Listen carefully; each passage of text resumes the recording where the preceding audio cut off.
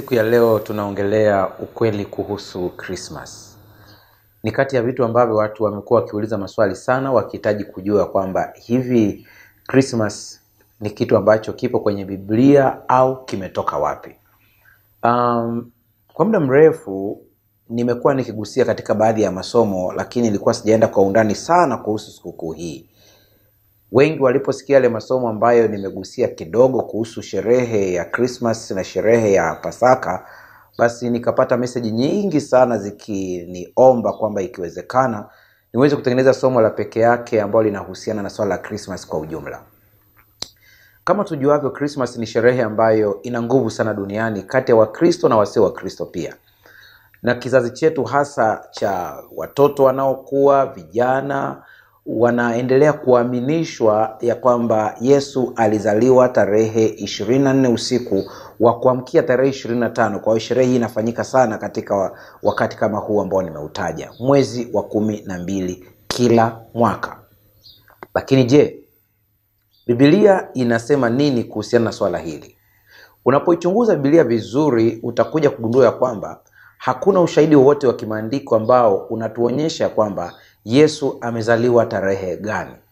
Lakini inawezekana ya kwamba kuna baadhi ya vitu ambavyo huenda vimeangaliwa katika Biblia au katika historia ambavyo vimezalisha tarehe 25 mwezi wa 12 kuwa ni sikukuu ya Kris-MAS au kuzaliwa Yesu Kristo. Katika somo la leo nitaangalia maeneo muhimu sana ya kihistoria. Tutaangalia pia katika Biblia tuone ya kwamba hivi kweli tuna ushahidi wowote wa kimaandiko ambao unatuonyesha ya kwamba tarehe 25 mwezi wa 12 ni sikukuu ya kuzaliwa Yesu Kristo. Niliwahi kusikia mtu mmoja akisema ya kwamba hii sherehe ilichukuliwa katika Biblia ambako tarehe 25 mwezi wa 12 kuna mfalme aliachiwa kuwa na uhuru wake ule ukasherekewa, watu wakadhani ya kwamba ndio sherehe yenyewe iliyochukuliwa ikawekwa kuwa ya Yesu. Lakini si kweli. Kwa nini? Kwa sababu hesabu za Wayahudi za miezi pamoja na tarehe kwa kawaida hazifanani na hizi ambazo tunazitumia leo. Kwa hiyo mwezi wa 12 kwao hawezi kuwa mwezi wa 12 kwetu, kwa sababu tunatumia mfumo tofauti wa kuhesabu kalenda. Wao wanatumia mfumo wa luna wa mwezi, lakini sisi tunatumia mfumo wa Gregory ambao ni tofauti kabisa. Kwa hiyo kutumia habari ya mfalme wa Israeli aliyetolewa mwezi wa 12 tarehe 25 kama kigezo cha kualisha Kris-MAS haiwezekani, kwa sababu tarehe hizo pia zinatofautiana. Lakini sehemu ya pili ambao wengi wana challenge Kris-MAS, wanatumia kile kigezo cha malaika Gabriel ambaye alimtokea Mariamu akimwambia kwamba ule ulikuwa ni mwezi wa 6 kwake yule ambaye alikuwa hawezi kupata mtoto, yani Elizabeth.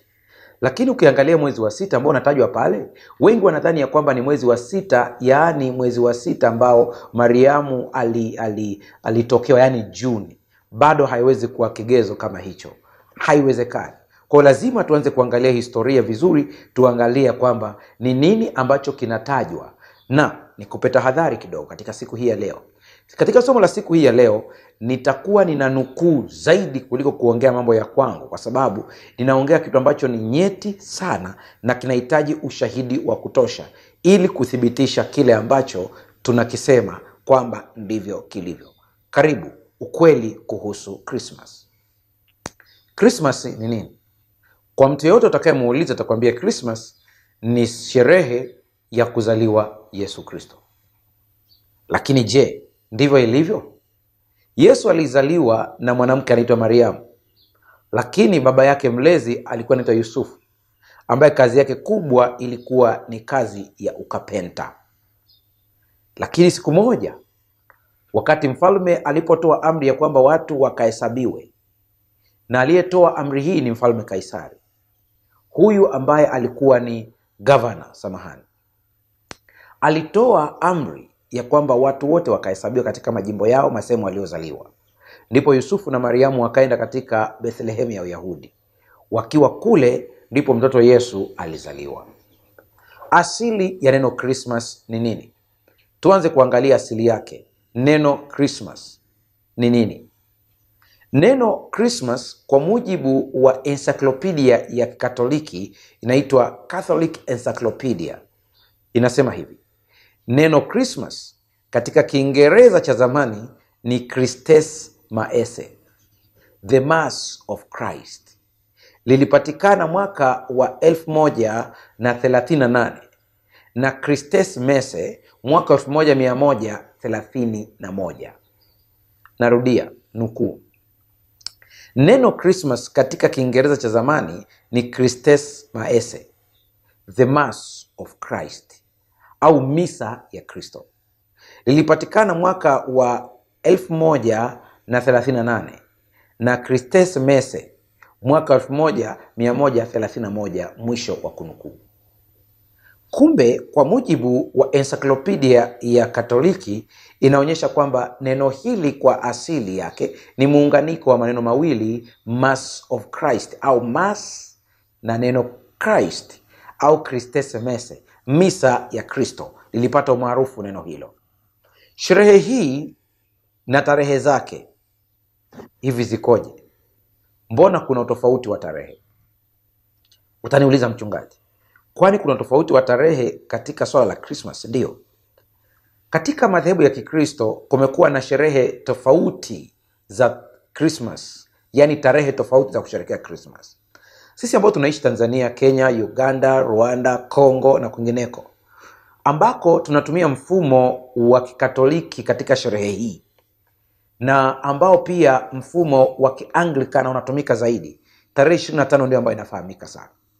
Lakini kwa watu ambao wanaishi katika nchi ambazo makanisa ya Orthodox yamekuwa kitawala zaidi, wao wana sherehe tofauti. Sikiliza.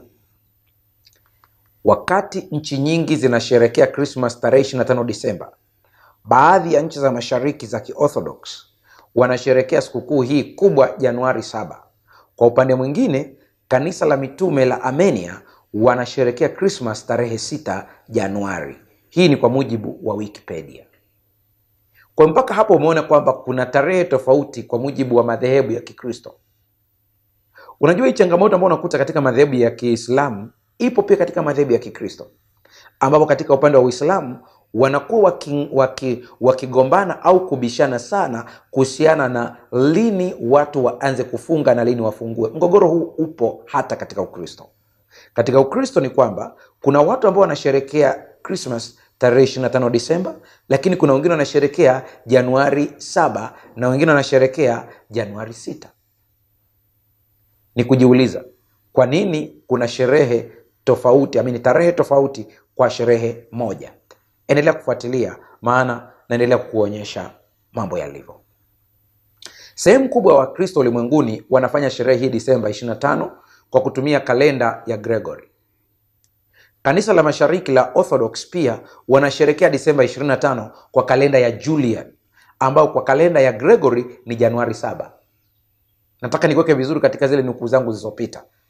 Kwa hiyo ukiwauliza watu wa kanisa la Mashariki la Orthodox, watakwambia tunasherehekea Disemba 25 hivyo hivyo kama wengine. Lakini swali, kwa kutumia kalenda gani? Ni kalenda ya Julian, ambao kalenda ya Julian kwa hii ambayo tunatumia ya Gregory itakuwa ni Januari 7. Kanisa la Waarmenia wao wanasherehekea Januari 6, wakidai kwamba ilibadilishwa kwenda Disemba 25 mwishoni mwa karne ya 4. Ndio mgogoro ulioko hapa. Kwa ukiwauliza Wakristo wengi, ijumlisha na wewe ambao unitazama, ulioko Tanzania, ulioko Marekani, ulioko Kongo, Kenya, Burundi, Rwanda na nchi nyingine, utasema Kris-MAS yetu ni Disemba 25.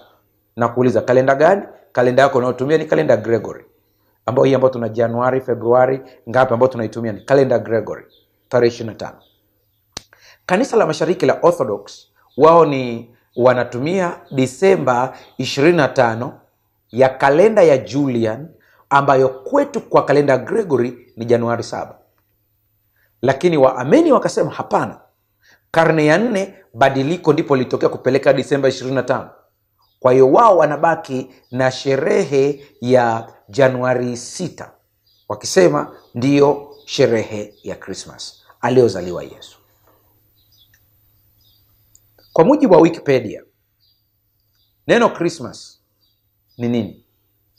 Wao wanasema Wikipedia, na nukuu, Kris-MAS ni sikukuu ya kila mwaka ya Wakristo wakikumbuka kuzaliwa kwa Yesu inasherehekewa tarehe 25 Disemba, lakini tarehe sahihi ya kuzaliwa kwa Yesu haijulikani. Mwisho wa kunukuu.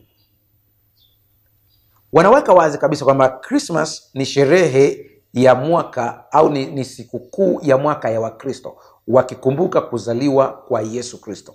Inasherehekewa Disemba 25, lakini wanakuambia tarehe sahihi ya kuzaliwa kwa Yesu Kristo haijulikani. Naenda nukuu nyingine. Hapa na mnukuu bwana mmoja anaitwa Richard Rives, ambaye ameandika kitabu kinaitwa Too Long in the Sun.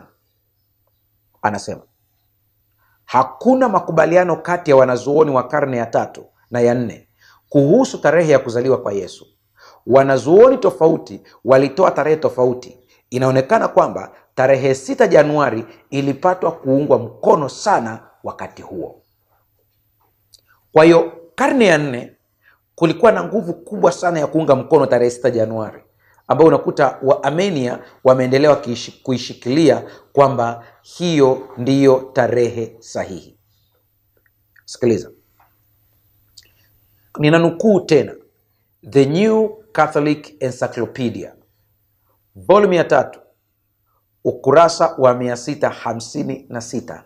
Hii inainukuu kwa Kiingereza na nina sababu. Sikiliza anachokisema. Inexplicable though seems, the date of the Messiah's birth is not known. The gospel indicates neither the day nor the month. Hii ni The New Catholic Encyclopedia, ni encyclopedia ya Kikatoliki, volume ya 3, ukurasa 656. Anaweka wazi kabisa, anasema tarehe ya kuzaliwa Yesu Kristo haijulikani na Injili haijaonesha popote siku wala mwezi aliozaliwa Yesu. Mwisho wa kunukuu. Kama nukuu zote zinakiri ya kwamba tarehe haijulikani, hizi tarehe zinatoka wapi? Unaweza kusema, mchungaji, una ushahidi mwingine wa ziada? Kama nilivyokuambia, leo nitakuwa na nukuu nyingi sana, kwa sababu ninachokiongea ni kitu sensitive, ni kitu makini, ni kitu ambacho kinataka ushahidi wa kina. Bwana B.A. Robinson katika makala ambayo ameita When Was Jesus Born, katika tovuti ambayo nimekuwekea hapo katika skrini yako, anasema the month and day of Jesus' birth is also unknown. However, we can be fairly certain that it was not December 25. Na tafsiri, mwezi na tarehe ya kuzaliwa Yesu Kristo haijulikani. Hata hivyo, tunaweza kuwa sahihi tukisema kwa uhakika kabisa sio Disemba 25. Sikuishia hapo. Nikampata mtu mwingine anaitwa Health Doctor. Yeye ameandika makala inayosema The Messiah's True Birth Date, tarehe sahihi ya kuzaliwa Masihi. Ninanukuu, the Bible itself therefore hints strongly at the falsehood of Yeshua's birth occurring on or even near December 25th, as this will be during Kislev Tebeth, the dead of winter. Anasema Biblia yenyewe inathibitisha uongo wa kuzaliwa, wa tarehe ya kuzaliwa kwa Yesu Kristo, kwamba ungetokea au hata karibu tuna Disemba 25. Hii ingekuwa ni wakati wa mwezi wa Kisleo au Tebeth, ni mwezi wa Wayahudi, ambapo ni wakati wa baridi kali. Kwa nini? Tutaona vizuri. Kama ni wakati wa baridi kali, tusingeliona wachungaji makondeni. Maana wakati ule wachungaji wa Kiebrania hawapeleki kondoo katika makonde yao. Hapana. Lakini sikia, mwanazuoni wa historia ambaye anaheshimika sana anaitwa Dr. Samuel Bakiok, kwenye kitabu chake ambacho kinaitwa The Meaning, Celebration and Date of Kris-MAS, ukurasa wa 15, anasema it is important to note that the date of December 25 is totally devoid of biblical meaning and is grossly inaccurate as far as the actual time of Christ's birth. Ni muhimu kulitazama hili ya kwamba tarehe 25 inaondoa kabisa maana ile ya kibiblia au usahihi wa kibiblia wa tarehe ya kuzaliwa kwa Yesu Kristo. Wote hao wanakataa kabisa kwamba sio tarehe 25. Sikuishia hapo. Nataka upate nukuu za kutosha. Maana wakati mwingine unaweza kusema huyu mchungaji huenda anasimamia mtazamo wake mwenyewe. Hapana, nataka nikupe ushahidi wa kutosha kabisa. Huyu ni Bwana Ronald G. Falkenberg katika makala yake anaita Date of the Birth of Jesus Christ. Anasema, kulingana na vifungu vya Biblia vinavyoelezea kuzaliwa kwa Yesu na matukio yaliyoambatana na tukio hilo, wasomi wengi wanakataa tarehe 25 Disemba kama siku ya kuzaliwa Yesu. Kwa mujibu wa matukio hayo, ni kana kwamba Yesu alizaliwa mapema mwezi Septemba. Hata hivyo, tarehe 25 Disemba inaonekana kuwa maarufu na ni ngumu kubadilika. Napenda nielezee kidogo hii nukuu maana yake ni nini. Kwa nini Bwana Ronald yeye anasema inavyoonekana kama vile Yesu amezaliwa mapema Septemba? Kwa nini? Ni kwa sababu mwezi Disemba kwa wenzetu Wayahudi ni msimu wa baridi. Kwa mujibu wa Biblia tunaona wachungaji walikuwa makondeni. Asa msimu wa baridi kali ambayo inaangusha mpaka barafu, uweze ukaa na kondoo makondeni. Wakati ule wachungaji wa Kiyahudi au wa Kiisraeli wa Kiebrania au wa maeneo yale ya karibu majirani zao, kondoo wanakuwa nyumbani. Ni mwezi gani ambapo kondoo wanakuwa kondeni? Na wakati wa usiku unaona wachungaji wakiwa wakiwasha kuni zao ili kuangalia usalama wa kondoo wao. Ni mapema mwezi Septemba. Kwa hiyo kama tungesema tunakisia angalau mwezi wa kuzaliwa Yesu, huenda tungesema Septemba. Lakini hata hivyo tunakisia tu kwa sababu ya matukio, hatuna ushahidi kamili. Nilipenda mwanazuoni mmoja anaitwa Adam Clark, ambaye ni mwanatheolojia mkongwe kabisa.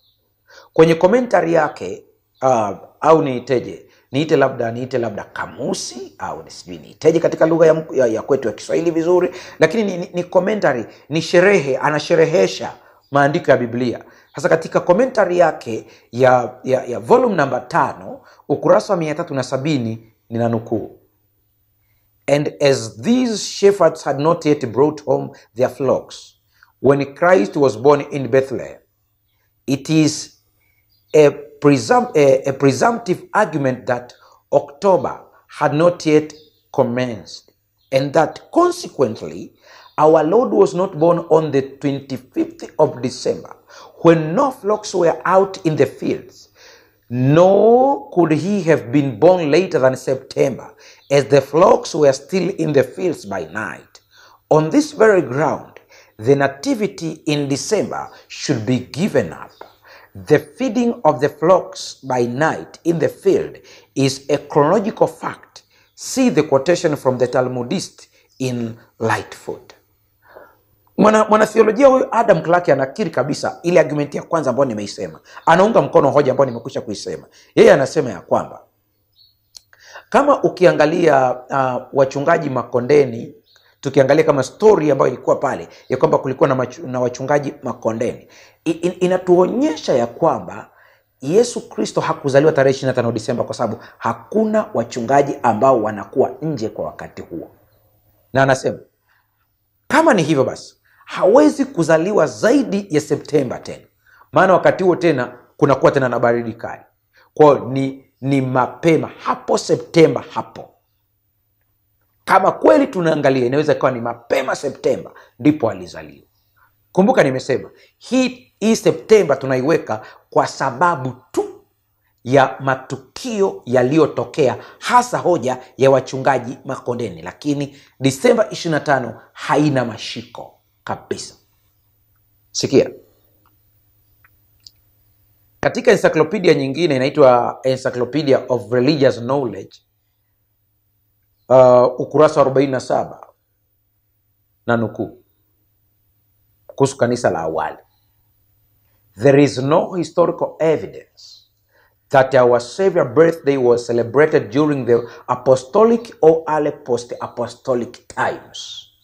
Maana unaweza ukasema kwamba mchungaji, inawezekana labda mitume wa Yesu Kristo walisherekea mwezi gani wa kuzaliwa kwa Yesu Kristo?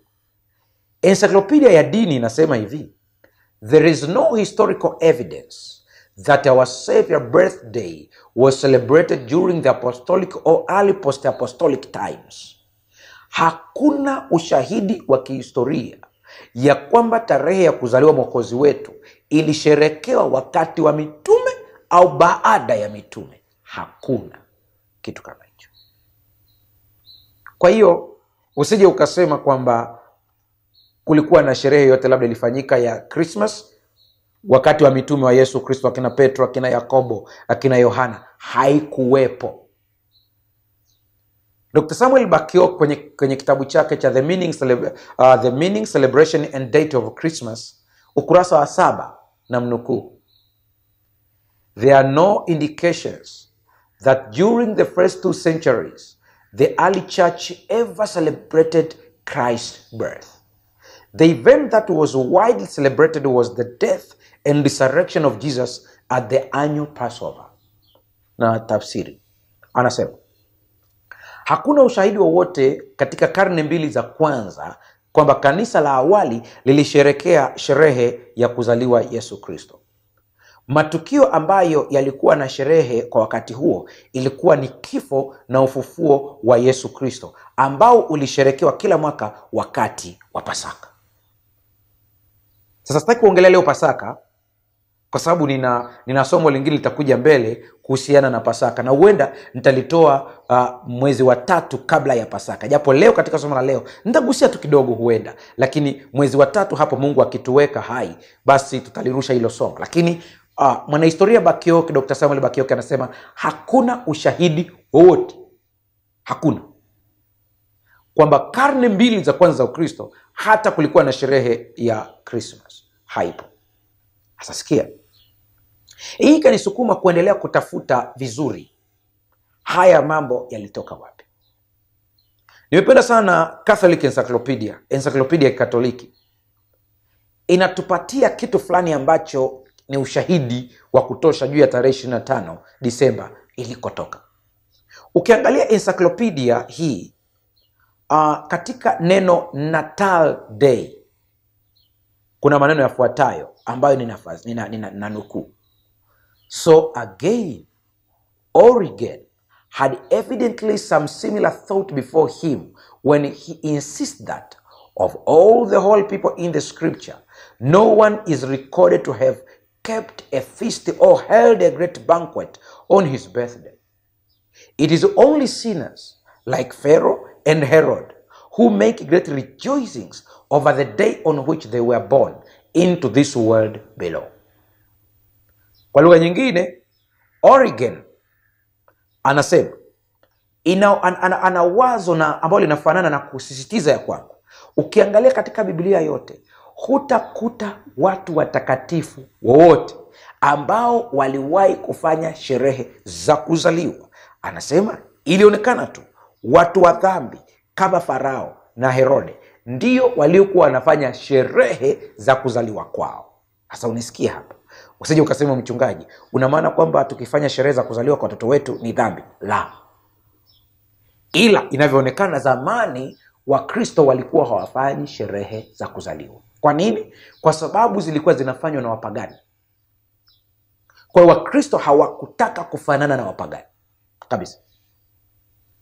Sasa sikia, kwenye kitabu ambacho kinaitwa The American Book of Days, George W. Douglas kwenye ukurasa wa 658 anasema the day Kris-Mass was not one of the early feasts of the Christian church. In fact, the observance of birthdays was condemned as a heathen custom repugnant to Christians. Anasema siku ya Kris-Mass haikuwahi kusherekewa na Wakristo wa zamani. Anasema hata hivyo, kiukweli kusherekea siku za kuzaliwa ilikuwa imekatazwa kabisa, kwa sababu ilionekana kama mambo ya kipagani tamaduni za kipagani zinazoingizwa katika Ukristo. Kumbe Wakristo wa zamani walikuwa na umakini mkubwa sana wa kuingiza upagani ndani ya Ukristo. Lakini baada ya hapo uoga uliondoka, watu wakafanya vitu vingine. Sasa swali linakuja, hii Disemba 25 ilitoka wapi? Kama katika historia tunaona inakataliwa, haikuwepo. Kama tunaona katika Biblia hakuna ushahidi wowote. Wanahistoria wote wa Kikristo wanasema hawakuwahi kuona ikisherehekewa wakati wowote. Swali linakuja, imetoka wapi? Ndipo nataka tuanze kuidadavua vizuri sasa, tuanze kuona chanzo chake. Turudi katika nukuu za vitabu vyetu vinavyoheshimiwa katika historia ya Wakristo na wanahistoria kwa ujumla. Kitabu kinaitwa Encyclopedia Americana, toleo la mwaka 1944. Neno Kris-MAS, nina nukuu: A feast was established in memory of this event, Christ's birth, in the 4th century. In the 5th century, the Western Church ordered it to be celebrated forever on the day of the old Roman feast of the birth of Saul, as no certain knowledge of the day of Christ's birth existed. Sikiliza, anasema neno Kris-MAS ni sikukuu ya kukumbuka kuzaliwa kwa Yesu Kristo mnamo karne ya 4. Katika karne ya 5, kanisa la magharibi lilitoa amri ya kwamba, au maelekezo ya kwamba, isherehekewe sherehe hii milele au siku zote, ikiwa inachukua sehemu ya sikukuu ya Warumi ya kuzaliwa kwa jua. Na kwa kuwa hapakuwa na ushahidi wa tarehe gani Yesu alizaliwa, kwa hiyo Encyclopedia Americana inatuonyesha kwamba ilikuwa ni sherehe ya kusherekea kuzaliwa kwa Mungu jua, inaingizwa katika Ukristo. Sikiliza. Naangalia tena encyclopedia nyingine sana tena, The World Book Encyclopedia. Nakumbuka mimi hii nimeitumia wakati nasoma sekondari, nikiwa form 1, form 2 tulikuwa tunasoma sana The World Book Encyclopedia. Hapa nasoma toleo la mwaka 1962, ukurasa wa 416. Kama ukipata, nenda tu kwenye maktaba yoyote kwa mlioko Tanzania, maktaba za mikoani, wapi, utapata is the World Book Encyclopedia. Nenda kaangalia neno Kris-MAS, utakuta maneno haya. In 354 AD, Bishop Liberius of Rome ordered the people to celebrate on December 25. He probably chose this date because the people of Rome already observed it as the feast of Saturn, celebrating the birth of the sun. Christian honored Christ instead of Saturn, the light of the world. Sikiliza. Mwaka 354, Askofu Liberius wa Roma alitoa maelekezo ya kwamba watu washerekee tarehe 25 Disemba, na kuna uwezekano mkubwa alichagua tarehe hii kwa sababu tayari Warumi walikuwa wanaitumia kusherekea mungu wao, sherehe ya mungu Saturn, wakiwa wanasherekea kuzaliwa kwa jua, ambako kwao walimuita mwanga wa ulimwengu. Majibu yanaanza kupatikana sasa. Kwa hizi nukuu, majibu yanaanza kupatikana. Kumbe tarehe 25 Disemba ni tarehe ya kuzaliwa miungu ya Kirumi. Tutaona na miungu ya Kibabeli. Kuna miungu mingi sana tarehe hii walikuwa wanasherehekea sherehe ya kuzaliwa. Ninaendelea, sijamaliza kunukuu. Nilimwona mtu mwingine ambaye nilipenda sana maelezo yake, anaitwa Robert J. Myers. Kwenye kitabu chake ambacho kinaitwa The Complete Book of American Holidays, katika kichwa kadogo kanaitwa Celebrations, na nukuu. Nataka sasa hapo twende vizuri mtazamaji, hatua kwa hatua, ili uanze kuona jinsi ambavyo ukweli huu ulivyo wazi kabisa, lakini hausemwi. Sikia.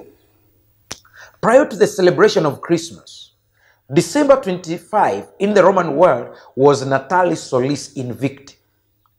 Kabla ya sherehe ya Kris-Mass ya tarehe 25 Disemba, hii tarehe 25 Disemba ilikuwa inasherehekewa katika ulimwengu wa Kirumi kama Natalis Solis Invicti, ndio ilikuwa jina lake, siku ya kuzaliwa jua lisiloshindwa. Sherehe hii ilikuwa inasherekewa mara tu baada ya msimu wa baridi katika kalenda ya Julian, ambapo ilikuwa ni sherehe ya kumheshimu Mungu jua, kwa jina lingine Mithras. Neno Mithras naomba uweze kulizingatia sana, kwa sababu huko tunakoenda tutalichambua vizuri, tuone majina haya yanavyofanana. Neno Mithras nataka likae kwenye akili yako, lakini kwa kifupi mpaka hapo tulipo, Disemba 25 kwa mujibu wa nukuu nilizoziona hapa, ambazo na wewe tumekuonyesha katika skrini yako, ni sherehe ya kuzaliwa Mungu jua au Mithras. Ina jina la Natalis Solis Invicti. Ni sherehe ya kuzaliwa pia Mungu Saturn. Ni sherehe ya miungu wengi sana ambao inaaminika wamezaliwa tarehe hizo. Sijamaliza kunukuu. Bwana mmoja ambaye ni Dr. C. George Boere, ambaye pia ni katika wasomi wa falsafa ambao wanaheshimika sana, katika makala ambayo ameita The Philosophies and the Legends of the Roman Empire, katika tovuti ambayo nimekupatia hapo, utaitazama vizuri, anasema, nami na nukuu: In the Roman Empire, Mithra became associated with the sun and was referred to as the Sol Invictus, or unconquerable sun. The first day of the week, Sunday, was devoted to prayer to him. Mithraism became the official religion of Rome for some 300 years. The early Christian church later adopted Sunday as their holy day and December 25th as the birthday of Jesus. Usinihukumu hapa, mimi nimenukuu tu. Nimemnukuu Dr. C. George kwenye makala yake anaita The Philosophies and the Legends of the Roman Empire. Anasema, narudia tena kunukuu kwa Kiingereza: In the Roman Empire, Mithra became associated with the sun and was referred to as the Sol Invictus, or unconquerable sun. The first day of the week, Sunday, was devoted to prayer to him. Mithraism became the official religion of Rome for some 300 years. The early Christian church later adopted Sunday as their holiday and December 25th as the birthday of Jesus. Anasema, katika himaya ya Warumi, Mithra ambaye alihusianishwa na jua alitajwa kama Sol Invictus, au jua lisiloshindwa. Siku ya kwanza ya wiki, yani Sunday, kwetu Kiswahili ni Jumapili. Sunday ni maneno mawili, Sunday siku ya jua, iliwekwa maalum kwa kumuomba yeye, ibada kwake. Na dini ya Mithra ilikuwa ndiyo dini rasmi katika serikali ya Kirumi kwa muda wa miaka 300. Baadaye Wakristo waliichukua siku ya Jumapili au Sunday kama siku yao takatifu, na tarehe 25 Disemba kama tarehe ya kuzaliwa Yesu Kristo. Kwa umeona kuna sherehe mbili zimeingizwa za kipagani katika Ukristo. Sherehe ya kwanza ni siku ya Jumapili, yani Sunday. Sherehe ya pili ni tarehe 25 Disemba, ikaitwa Kris-Mass. Sherehe mbili za kipagani zikaingizwa kwenye Ukristo. Mpaka leo hakuna mtu hata mmoja ambaye anasherekea tarehe 25 Disemba kama Kris-Mass ambaye anakiri kwa mdomo wake ya kwamba ni upagani. Wengi wanaamini Yesu Kristo alizaliwa tarehe hizi. Sasa sikia. Kuna kitabu kimoja ambacho pia ninacho, nilikipenda sana, nimekisoma sana. Kinaitwa Babylon Mystery Religion. Dini ya siri ya Ubabeli. Na nimekiweka hapo katika picha ili kama unaangalia, una wale ambao mnaweza kukinunua kupitia Amazon, unaweza ukanunua ukakisoma kitabu hiki. Na nukuu ukurasa, samahani sana sikuandika ukurasa hapa, lakini nadhani inaweza ikawa kwenye ukurasa wa 17 hivi kwenye kitabu hiki. Nilipitiwa katika kuandika nikasahau kuandika ukurasa.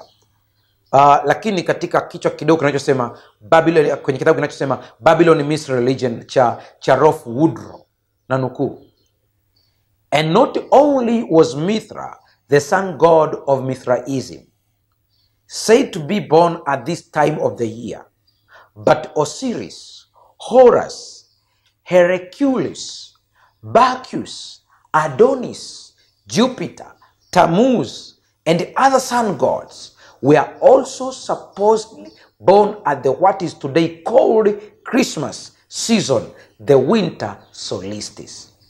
Anasema si kwamba tu Mithra, mungu jua, katika dini ya Umithra yanasemekana alizaliwa tarehe hizi mwaka kama huu, yani tarehe 25 Disemba, lakini pia Osiris, Horus, Hercules, Bacchus, wote ni miungu hawa, Adonis, Jupiter na Tammuz, nao pia na miungu wengine wa jua, miungu jua wengine walizaliwa tarehe hizi.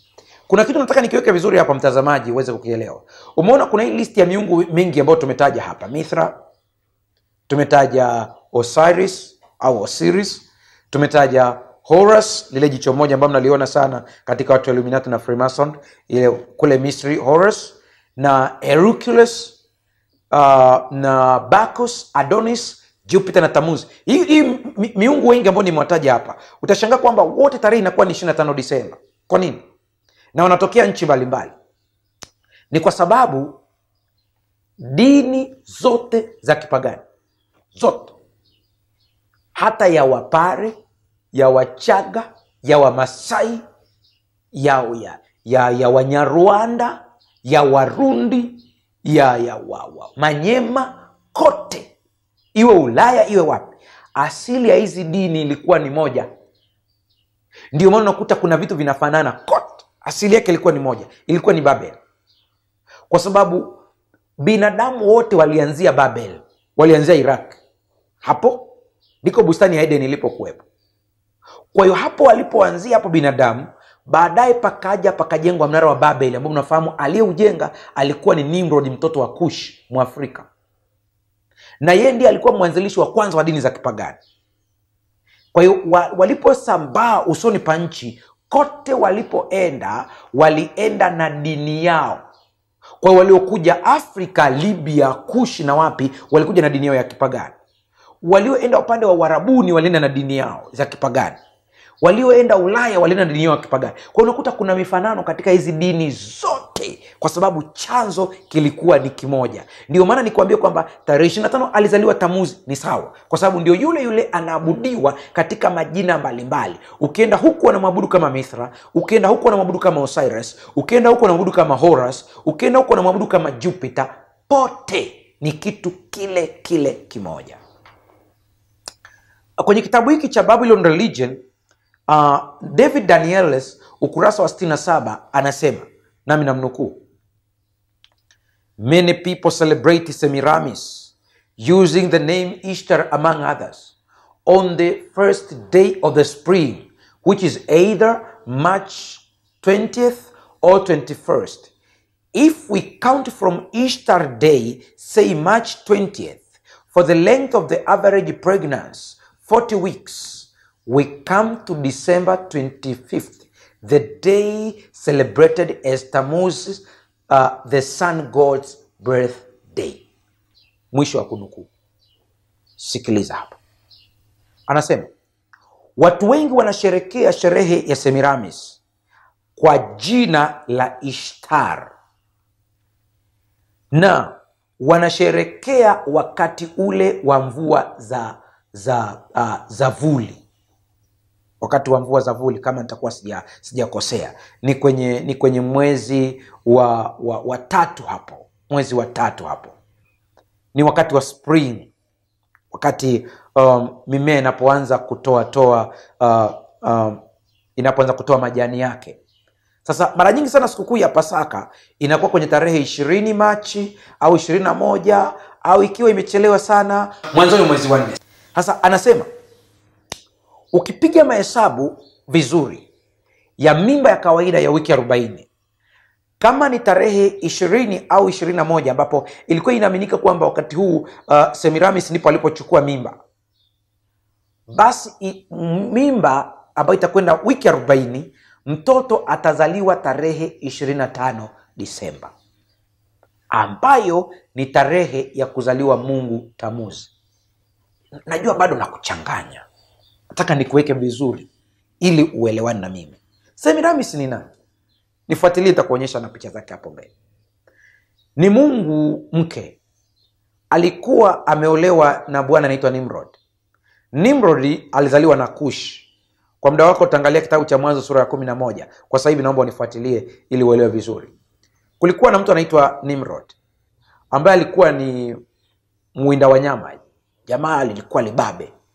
Sasa wakati huo ukiwa una uwezo wa kuwinda wanyama, ulikuwa unapewa heshima kwenye jamii, kwa sababu kulikuwa na wanyama wengi sana ambao walikuwa wanadhuru jamii. Kwa mtu ambaye anaweza kuilinda jamii dhidi ya hao wanyama, anapewa heshima kubwa. Kwa Nimrod aliweza, akapewa heshima kubwa sana. Ndiye akawa mfalme wa kwanza. Utawala wake ulianza Babel, kule Shinar, ukaenda Ereku na maeneo mengine. Kwa hiyo alioa mwanamke anaitwa Semiramis. Nimrod akafa kabla hajapata mtoto. Semiramis akapata mimba. Alipopata mimba, inasemekana kwamba alipata mimba wakati huu ambao tunaoita wakati wa hizi mvua za mwezi wa tatu hapo. Sasa wakati alipata mimba, akajifungua Disemba 24 usiku samahani. Na wakati alipojifungua, alijifungua Mungu anaitwa Tamuzi, ambaye ndiye ana majina mengi hapo nimekuambia. Huku wanamuita Osiris, huku wanamuita Tamuz, huku wanamuita Horus, huku wanamuita wana jina lingine pia ambalo wamemuita upande wa Rumi, walikuwa na jina lao ambalo wamemuita Mithra, maeneo mengi sana. Alizaliwa tarehe 24 usiku wa kuamkia tarehe 25. Na ukiangalia vizuri ndiyo tarehe ambayo leo imeitwa Kris-MAS. Nimenukuu vitabu tu. Bwana Hilton Hotema kwenye kitabu ambacho kinaitwa Secret of Regeneration, ukurasa wa 131, ninanukuu: The birthday of Adonis Tammuz kwenye bracket was celebrated on December 25. And this celebration is mentioned by Tertullian, Jerome, and other early fathers of the church who agree that the ceremonies took place in a cave. How about tumewataja hapa akina Tertullian, Jerome, ni church fathers, mababa wa kanisa. Mababa wa kanisa ni akina nani? Ni wanafunzi wa mitume wa Yesu. Baada ya hapo wanakiri, wanasema hivi, tarehe 25 Disemba ilikuwa ni sherehe ya Mungu Tamuzi au Mithra, ambapo sherehe hii ilifanyika mapangoni. Sasa kama unabishana na church fathers ambao wao walirithi Ukristo kutoka kwa mitume wa Yesu Kristo, kama unabishana nao basi. Lakini wanakiri, wanasema ilikuwa ni sherehe ya kipagani, na wanasema ilikuwa inafanyika mapangoni. Ndiyo maana utakuta ile sanamu ya Bikira Maria na mtoto Yesu mara nyingi sana inapendwa kutengenezwa katika maeneo ya mapango. Maana yule sio Bikira Maria, ila ni Semiramis, na yule mtoto ni Tamuzi, na inaaminika alizaliwa katika mapango. Kama unavyoona hiyo picha ambayo nimekuonyesha hapo, nyingi sana hizi picha unaziona nyingi sana za mtoto Yesu ambaye anaitwa mtoto Yesu kweli. Ukiangalia vizuri hapo utagundua ya kwamba ipo katika pango na inaonekana kwamba walienda kumsalimia kwa pangoni, wakati kiukweli hadithi za Biblia zinaonyesha kwamba Yesu alizaliwa katika hori la ng'ombe. Sasa kuna picha mbili utaziona zinatengenezwa sana. Utakuta kuna picha za Yesu amezaliwa katika hori la ng'ombe, lakini kuna nyingine inawekwa katika pango. Yote hii ni kutimiza kusudio la kipagani, na ili kuchanganya. Hakuna mtu ambaye anaweza kushtuka kwamba hii picha iko pangoni, kwa sababu tayari akili yako imeona kana kwamba bado ni katika hori la ng'ombe, kwa kuwa umeona wanaweka vikondoo pembeni pale na majani, lakini ni upagani ule ule tu. Picha unayoiona hapo sasa hivi, hiyo sanamu ya Mungu Semiramis na Tamuzi ilikuwepo zamani hata kabla Ukristo hauja kuwepo. Kwa hiyo ikabadilishwa tu ikaingizwa katika Ukristo. Ni upagani unaoendelea. Sikiliza. College Encyclopedia nayo ina maneno haya na nukuu. After the triumph of Constantine, the church at Rome assigned December 25 as the date for the celebration of the feast, possibly about AD 320 or 353. By the end of the 4th century, the whole Christian world was celebrating Christmas on that day, with the exception of the Eastern churches, where it was celebrated on the January 6th. The choice of December 25 was probably influenced by the fact that on this day, the Romans celebrated the Mithraic feast of the sun god Natalis Solis Invicti, and that the Saturnalia also came at this time. Mwisho wa kunukuu. Anasema, ni kweli kwamba baada ya ushindi wa Konstantino, kanisa la Rumi lilitoa maelekezo ya kusherekewa tarehe 25 Disemba kama sherehe, kama siku ya sherehe. Huenda mwaka wa 320 AD au 353. Anasema mwishoni mwa karne ya 4 ulimwengu wote wa Kikristo ulikuwa unasherekea Kris-Mass tarehe hiyo. Rafiki yangu ambaye umefuatilia vizuri, siku ya leo nimenukuu kuliko siku zote, kwa sababu nilitamani upate ushahidi wa kina. Tarehe ya kuzaliwa Yesu Kristo, hakuna ushahidi wowote katika Biblia ya kwamba ilikuwa ni tarehe 25 Disemba. Lakini hakuna ushahidi pia wa kihistoria ya kwamba ilikuwa ni tarehe 25 Disemba kwa kalenda ya Gregory. Ila kuna ushahidi wa kutosha kihistoria ya kwamba tarehe 25 Disemba ilikuwa ni sherehe ya kuzaliwa Mungu Tamuzi, Mungu Mithra, Mungu Osiris na miungu wengi sana ambao katika mataifa mengi walikuwa wanasherehekewa tarehe hii ya kuzaliwa. Na kama ni upagani, hakuna ushahidi katika Biblia, basi msiwadanganye watu ya kwamba Yesu amezaliwa tarehe 25 Disemba, bali waambieni ni sherehe ya kipagani iliyoingizwa katika Ukristo. Mungu akubariki.